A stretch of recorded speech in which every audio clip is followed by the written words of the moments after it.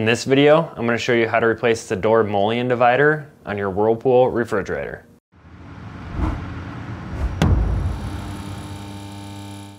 The Door Mullion Divider creates an airtight seal between the two French doors. If it breaks, the doors may not close properly or cold air may leak from the refrigerator.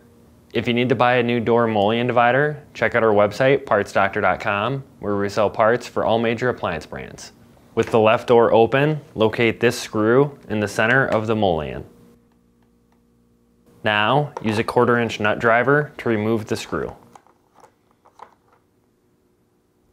Then, grab the divider and carefully slide it upward to release the locking tabs. Be careful as it's still connected by wires. Now, disconnect the electrical connector by depressing the locking tab.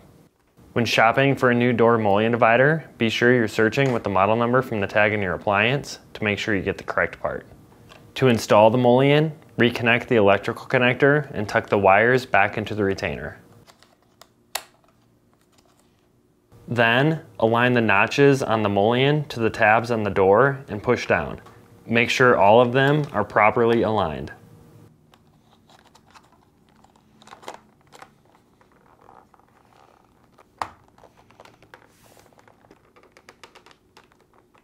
Next, reinstall the screw.